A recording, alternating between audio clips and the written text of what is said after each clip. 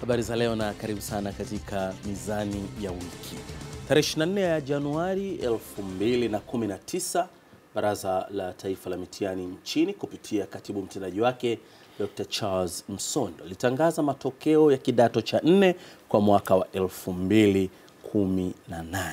Katika matokeo haya inaonekana kwamba ufaulu umeendelea kuongezeka na safari hii ukipanda kwa asilimia 1.29 kufikia asilimia 78.38 kutoka asilimia 77.09 ya mwaka 2017. Leo katika Mizani ya Wiki tutajikita kuangazia matokeo hayo pale ambapo tunaweza kujifunza, je, ni matokeo ya kujivunia kama taifa? Lakini nini ambacho kinafanya bado shule binafsi kuendelea kufanya uzuri ukilinganisha na shule za serikali? Ninayekualika naitwa Nordin Selemani. Studio tumemwalika Dr. John Kalage, yeye ni mkurugenzi mtendaji wa taasisi ya Haki Elimu. Karibu sana Dr. Asante sana. Kwema? Kwema kabisa. Hawa ni wadau wakubwa sana wa masuala ya elimu hapa nchini, lakini kando yake tunaye Dr. Rajab Chipila, mhadhiri kutoka Chuo Kikuu cha Dar es Salaam, lakini pia na yeye ni mhadhiri ambaye anashughulika zaidi na elimu. Karibu Dr. Kwema. Tuanzie kwako mkurugenzi. Ufaulu umeongezeka kwa asilimia 1.29. Hii ni swala kujivunia sisi kama Watanzania, tukianzia hapo. Nashukuru sana ndugu Nurdin. Kwanza niseme na wapongeza wazazi, wanafunzi na walimu pamoja na Wizara ya TAMISEMI pamoja na Wizara ya Elimu kwa jitihada ambazo zimeonekana, hata kama ongezeko la ufaulu ni dogo sana. Lakini sifikiri kwamba tunaweza tukajivuna kwa ufaulu wa nyongeza ya asilimia 1.29, kwa sababu ukijaribu kuangalia katika matokeo haya, asilimia 68 ya wanafunzi wamefaulu kwa daraja la 4 na 0. Sasa kwa hiki huu ni ufaulu hafifu sana. Madaraja ambayo ni mazuri, moja daraja la kwanza, la pili na la tatu, ambalo ni takriban asilimia 32. Hawa ndio wanaweza kuendelea na elimu ya juu ya sekondari, kwa maana form 5. Hawa ndio wanaweza ukaenda hata ualimu, kwa sababu sasa hivi hata ualimu huwezi ukapata kama huna daraja la kwanza, la pili na la tatu.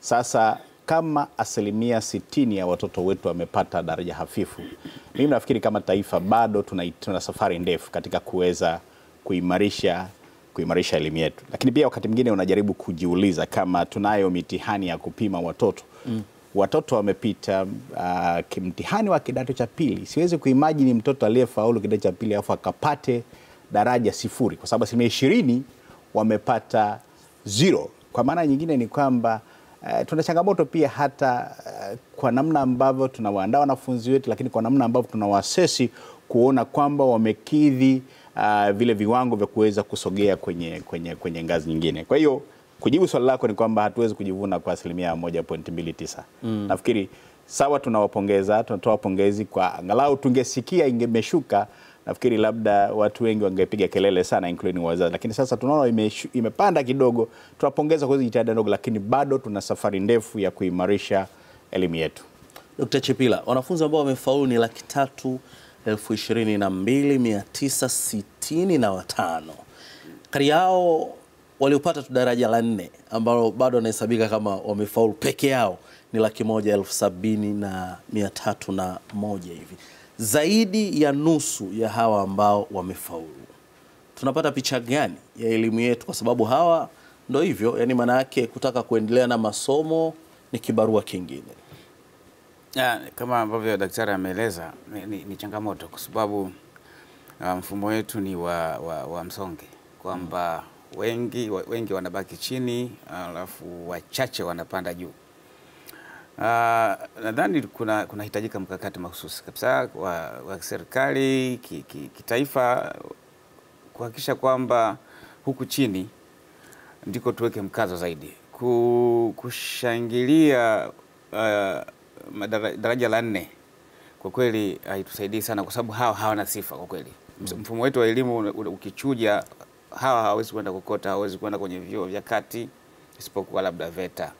Sasa kwa kweli tuna shida, na ukiangalia ni kwamba hizi sijafanya uchanganuzi mahususi kabisa. Unajua daraja la 4 hata D3. Kwa hiyo humo ndani labda tunaweza tukakaa tukaangalia ni wangapi ambao wamepata D angalau 5 kwenda juu. Lakini wengi utakuta labda ni 3, 4. Sasa hii hali sio nzuri. Kwa kweli tunahitaji kuweka mkazo mahususi kabisa ili kuhakikisha kwamba wengi wanapata sifa. Tunaposema kwamba ufaulu umepanda, basi tuwe na wanafunzi wengi ambao watahiniwa wengi ambao wamepata madaraja ambayo yanawapa sifa za kuendelea na elimu.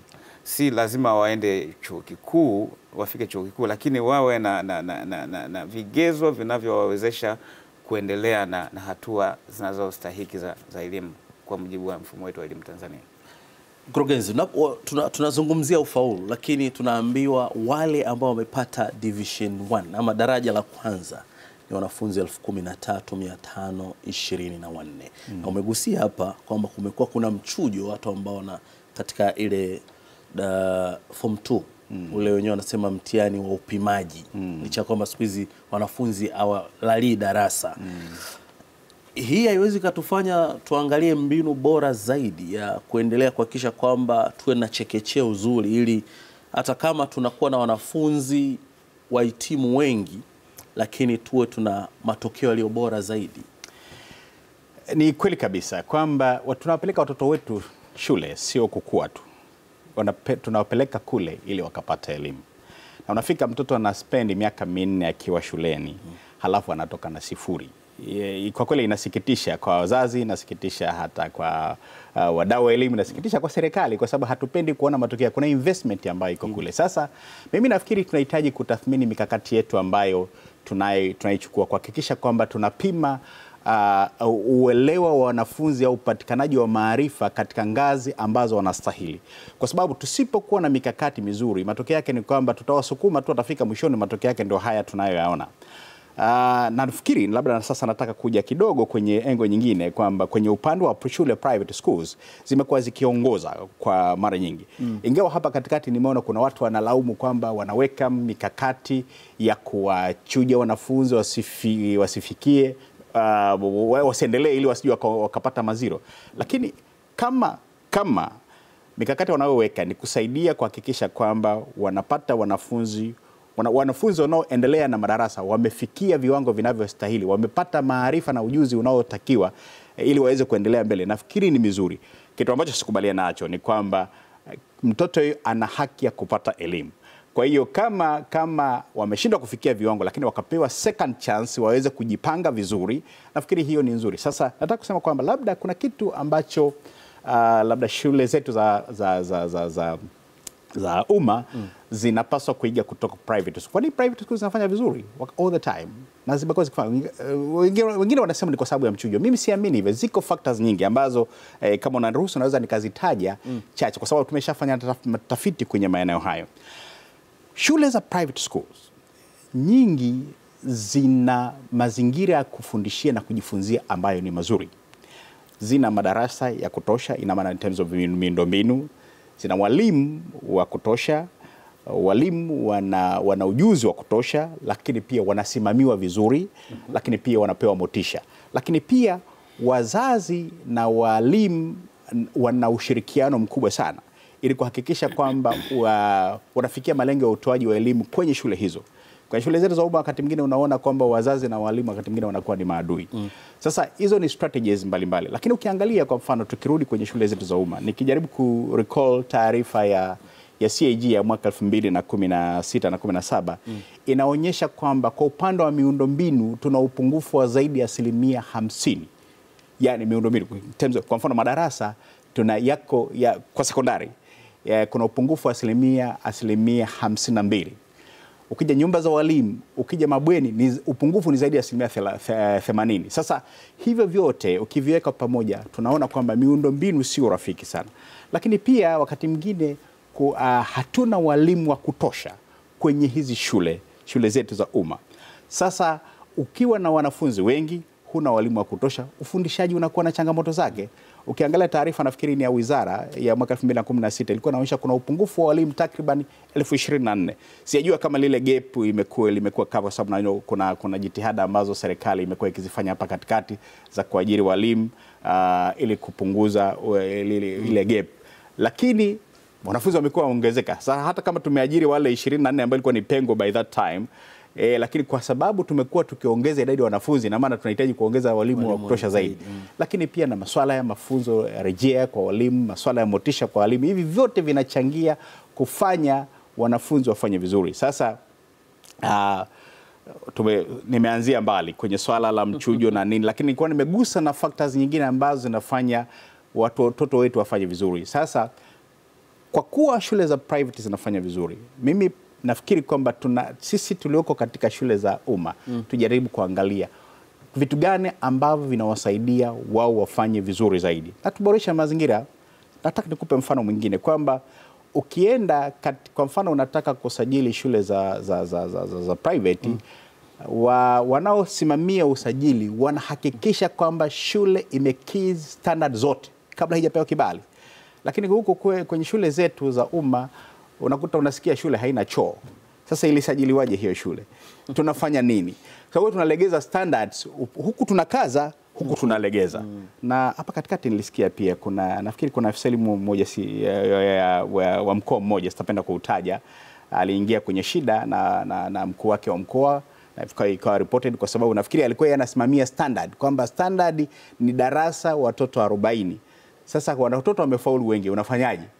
Kwa hiyo akataka kuzuia, lakini akaonekana hafanyi sawa sawa, lakini yeye ana miongozo yake. Kwa hiyo nafikiri zile standard tunazotumia zitatusaidia kuweza kuchuja na kuhakikisha kwamba tunakaza kamba ili watoto wetu wafanye vizuri, waweze kuendelea madaraja mengine. Tukifanya hivyo, wakifika form 4 wengi watakuwa wanafanya vizuri.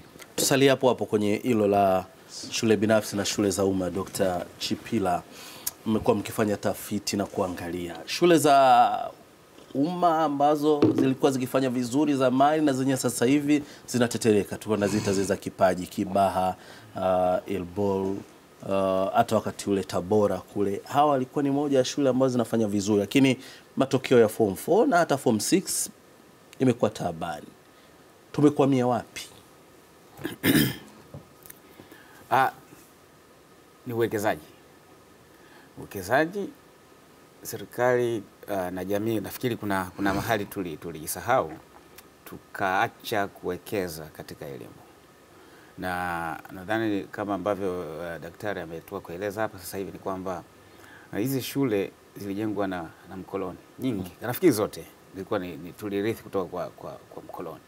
Na baada kwa muda mrefu hatukufanya jitihada zozote kuziboresha, kuziongezea miundombinu, kukarabati miundombinu iliyopo, lakini pia kuangalia mambo mengine yanayohusiana na uendeshaji wa elimu, kwa mfano motisha za walimu.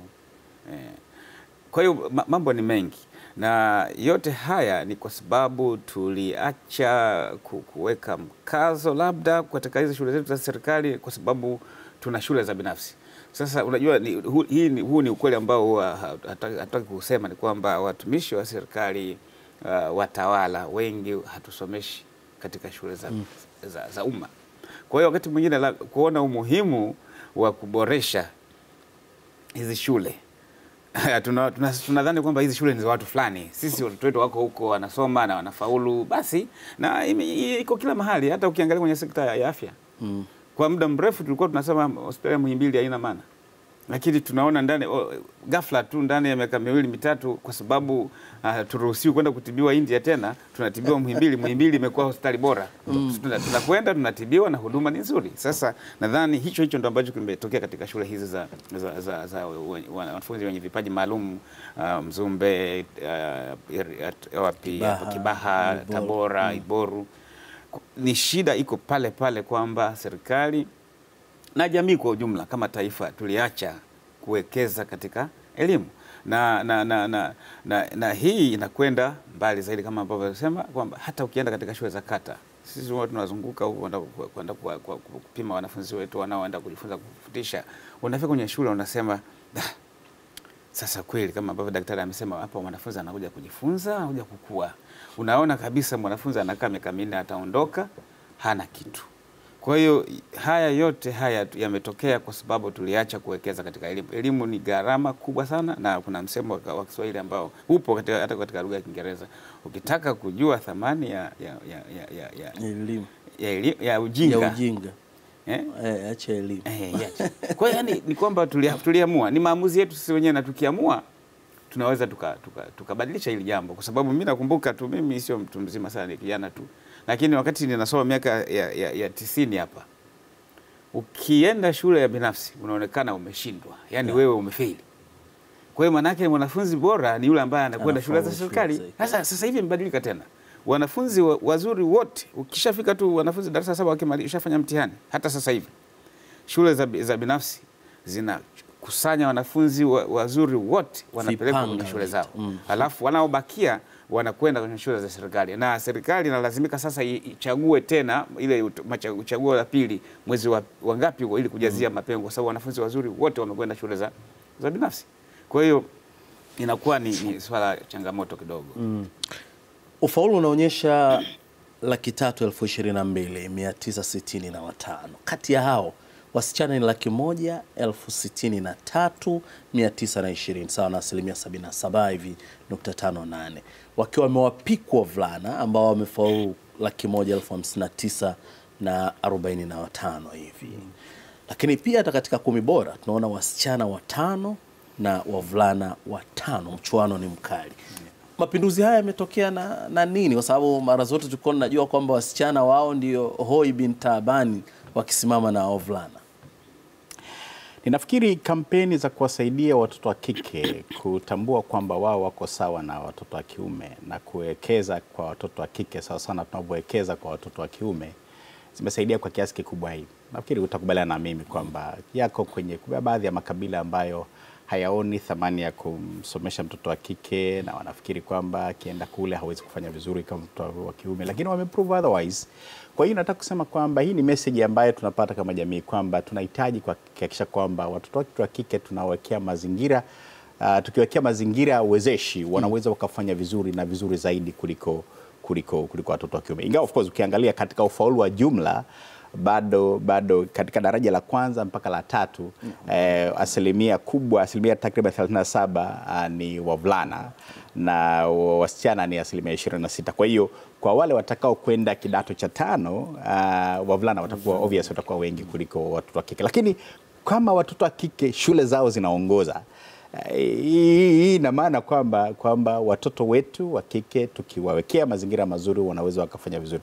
Of course kwa miaka kama 5 hivi au zaidi ya 5 kwamba asilimia watoto wa kike ambao wamekuwa wakienda kidato cha 5 imekuwa haizidi asilimia 5 mpaka asilimia 6, wakati watoto wa kiume ni asilimia 12 mpaka 13 kwa miaka 5 mfululizo. Ukiangalia takwimu inaonekana hivyo, lakini hii ni kwa sababu pia kwamba kumekuwa na changamoto nyingi ambazo zinawafanya watoto wa kike wasifanye vizuri.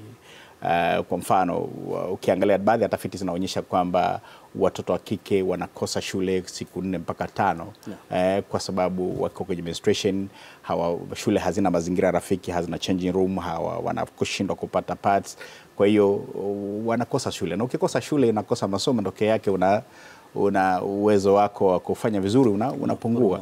Kwa hiyo nataka kusema ni kwamba watoto wa kike wameprove kwamba wakiwa kwenye mazingira mazuri wanaweza kufanya vizuri kama wavulana au even zaidi kuliko wavulana. Haya matokeo haya ndio yanaprove hivyo. Wavulana wanakosea wapi? Hawakosei. Hawakosei. Mazingira kama ambavyo imeelezwa ni mazingira. Ukiangalia matokeo hizi shangwe tunazozipata ni kwa sababu ya shule 2 tu. 2-3. St. Francis, Kanosa na Maria. Kama ambavyo ametoka sana daktari kwamba ni shule ambazo zina mahitaji muhimu kwa wanafunzi wa kike. Maana yake ni kwamba kama hizi shule zisingekuwepo hawa wasichana tusingewaona. Na ukiangalia ukitoka katika hizi shule ambazo tumezisema, nenda shule za kawaida zile sasa za serikali. Ukikuta 1, 3, 4 zote ni za wavulana. Kwa hiyo hakuna kwamba wavulana wanakosea, ni kwamba bahati nzuri kwamba sasa hivi kuna mikakati, kuna mazingira ambayo yamewekwa ya kuwasaidia wasichana waweze kumudu changamoto za kimaumbile ambazo zenyewe zinawasaidia sasa kufanikiwa katika elimu. Kwa hiyo maana yake ni kwamba serikali ina shule za binafsi za ndani za wasichana, tunazo nyingi tu, lakini sasa hatuwekezi mahitaji muhimu ambayo yatawafanya watoto hawa wa kike wakafanikiwa kama ambavyo wanafanikiwa katika hizi shule za binafsi. Elimu ni gharama kubwa. Kama ambavyo daktari amesema, wanafunzi hawa wa kike wanahitaji kupewa mahitaji ambayo ni mahususi, mahitaji maalum.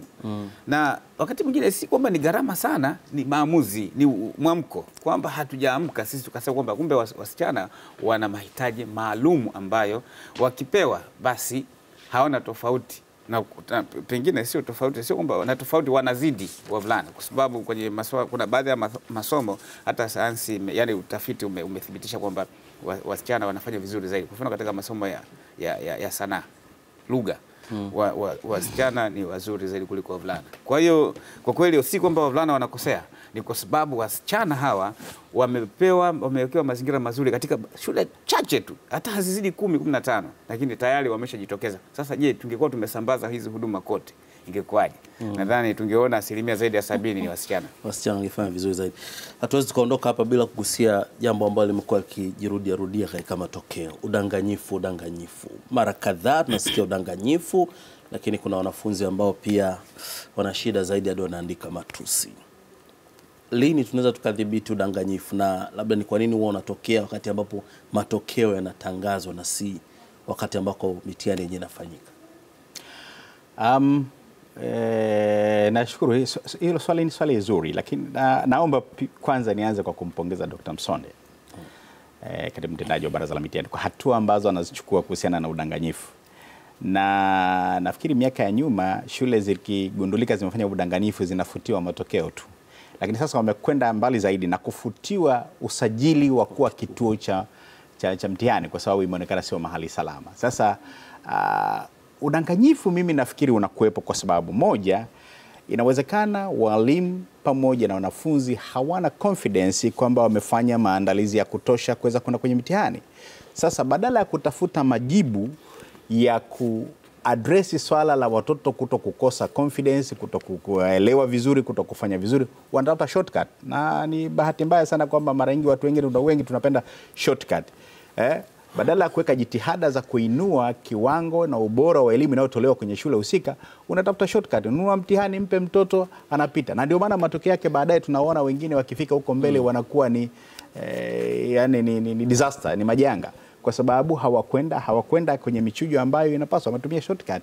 Sasa jitihada zile ni nzuri, na nafikiri umesema kwamba tunasikia wakati wa matokeo. Unajua inawezekana kuna wengine wanakamatwa on spot, lakini kuna wengine wakati wanaendelea hata kusahisha, kuna baadhi ya indicators wanaziangalia zinaonyesha kuna udanganyifu, na ndio wanakwenda kujaribu kutazama kuona kwamba mazingira yalikuwaje na kama kuna ushahidi na nini, na wanapenda kutoa wakiwa wana ushahidi wa kutosha kweli, kwa sababu unajua ile ni adhabu kali sana kuifutia shule usajili kama kituo cha mtihani, adhabu kali sana. Kwa hiyo lazima ujiridhishe beyond reasonable doubt kwamba ni kweli udanganyifu umefanyika na hatua zichukuliwe. Na mimi napongeza hizo hatua zichukuliwe, ili kwamba wote tujifunze kwamba kama tunataka watoto wetu wafanye vizuri kwenye masomo yao, ni lazima tuhakikishe tunawekeza kwao, tunawekeza kwa walimu, tunawekeza kwenye miundombinu, tunawekeza kwenye watoto kuwasimamia wawe na nidhamu nzuri, lakini pia wajitahidi kusoma kwa bidii. Lakini kama tunachukua shortcut, matokeo yake ndio haya tunayaona. Dr. Hili swala la wizi ni changamani sana, ni changamani. Daktari ameeleza kwamba watoto hawajiamini, hata walimu. Kuna tukio nadhani ilikuwa ni mtihani huo wa darasa 7 mwaka jana. Wanafunzi wale ambao walibainika kwamba walishiriki katika udanganyifu kwenye shule moja, walipoulizwa kwamba haya majibu ilikuwa yasema sisi tulionyeshwa, na nilipoangalia majibu ni ya kweli. Maana yake kwamba watoto walikuwa wanajua tayari kwa majibu sahihi wanayajua. Kwa sasa kwa unajua kulikuwa na umuhimu gani wa kuwapelekea watoto majibu mengine wakati wenyewe tayari wanajua? Sasa kuna swala hilo sasa ambalo daktari amesema kujiamini. Na nadhani kuna vitu viwili. Moja ni tatizo la jumla la kitaifa la kushuka kwa maadili. maadili yetu yana shida kidogo. Tuna shida katika kujitambua na kuona utu, thamani ya utu na vitu kama hivyo, maadili kwa ujumla wake. Lakini jambo la pili ni biashara. Hili lazima tukubali. Biashara katika elimu imetufikisha pabaya. Kwa mfano, inasikitisha sasa, hata hii shule ambayo imefutiwa matokeo hii ya Morogoro ni ya kanisa. Sasa unajiuliza, kama kanisa ambalo linatakiwa labda tuache hiyo, lakini unaweza kuona kwamba kuna shida, kwamba wale watu tunaotarajia wasimamie maadili nao wanashiriki, kwa sababu wanasukumwa ili kibiashara. Japokuwa biashara peke yake haitoshi, kwa sababu mwaka jana pia kuna shule za serikali kule Dodoma nadhani, ambako waliingiza katika tatizo. Tatizo lingine ni kwamba ni msukumo huu wa matokeo, wa kudhani kwamba kushika namba moja ndio kila kitu. Ni kila kitu. Mimi nadhani tufike mahali tuache. Wenzetu alishaacha. Kwa mfano sisi vyuo vikuu hatuorodheshi kwamba huyu wa kwanza, wa pili, wa tatu, wa nne. Mtoto akifaulu ni yeye kama yeye bila kumlinganisha na mwingine. Na ndipo daktari alichokisema hapa kwamba elimu ni maarifa ya mtu. Mimi wanawaambia wanafunzi wangu, maarifa ni wewe, uwezo wako wa kuyadhibiti mazingira yanayokutawala, si kwa kujilinganisha na mtu mwingine. Kwa sababu ukija chuoni wanasema kwamba wewe unapata division 1 unaiacha getini. Unakuja kuanza hapa unaanza utakachotoka ni cha kwako wewe bila kujali unguja na nini. Sasa shida yetu sisi ni kwamba tunaangalia nafasi, na hili ndio ambalo linatugharimu kwa kweli. Mkurugenzi, kwa maneno machache na unakwenda kuongezea jana. Nataka kuongezea labda nikirifaa tu yaliyotokea mwaka jana kwenye ile wilaya moja ambayo karibu wilaya nzima ilazimika kurudia mtihani darasa la 7. Ni kwamba wakati mwingine nafikiri hata msukumo wa kutaka kupata matokeo mazuri bila uwekezaji nao ni changamoto, kwa sababu wakati mwingine umeona maafisa elimu, walimu wakiadhibiwa kwa sababu shule zao zimefanya vibaya bila kuangalia hayo mazingira wanayotolea elimu yakoje. Kama umempa mtu mazingira mazuri hayako rafiki, halafu akasifanye vizuri, hapo unaweza ukamuuliza, labda kunaweza kuwa na uzembe. Na of course katai, wakati mwingine kuna uzembe kwenye usimamizi, kuna uzembe kwenye kutoa huduma, na kuna baadhi ya ripoti zinaonyesha hivyo. Lakini wakati mwingine tusifikie tu kwamba tunataka tuone watu wamefanya vizuri, wakati miundombinu, mazingira ya kufanyia kazi hayawezeshe kufika pale. Hebu tu address hizi zote kabla hata ya mlaumu mwalimu au msimamizi wa elimu na kumtaka atoe matokeo mazuri bila uwekezaji. Naam, ndivyo ambavyo tunafikia tamati ya mizani ya wiki katika juma hili. Nimekuwa naye Dr. John Kalage, yeye ni mkurugenzi mtendaji kutoka taasisi ya Haki Elimu hapa nchini Tanzania, lakini pia nimekuwa naye Dr. Rajab Chipila, mhadhiri kutoka Chuo Kikuu cha Dar es Salaam, lakini mdau mkubwa sana wa masuala ya elimu. Imekuwa ni fahari kuwa nanyi wote leo. Naam, naitwa Nordin Selemani kwa niaba mwenzangu Ben Mwangonda ambaye amekuwa mwandaaji wa kipindi hiki. Nafikia tamati ya mizani ya wiki kwa juma hili. Tukutane tena juma lijalo. Kwaheri kwa leo.